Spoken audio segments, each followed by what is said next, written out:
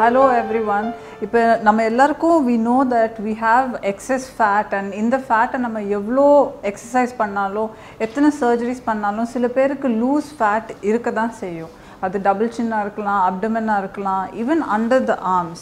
அது பேரு stubborn fat. இப்போ இந்த stubborn fat remove பண்றதுக்கு we don't have to undergo any high-end surgeries and we don't have to undergo painful procedures. இப்போ புதுசா we have something known as cool sculpting. இது வந்து non-interventional surgical, non-surgical cool sculpting technique.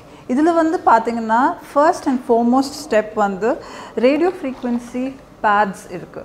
இந்த radio frequency pads வச்சு we will deliver heat onto the skin. And அந்த ஹீட்டில் நம்ம பாடியில் இருக்கிற ஃபேட் செல்ஸ் எல்லாம் மெல்ட் ஆகி கொஞ்சம் லூஸ் ஆகும். அதுக்கு பிறகு அந்த லூஸ் ஃபேட் செல்ஸை நம்ம ஃப்ரீஸ் பண்ணுறதுக்காக we will be using the vacuum assisted freezing probe. இந்த vacuum assisted freezing probeல நம்ம ஃபேட் எல்லாமே டைட் ஆகி ஃப்ரீஸ் ஆகி அது ஒரு ஸ்டேஜில் உடஞ்சிடும்.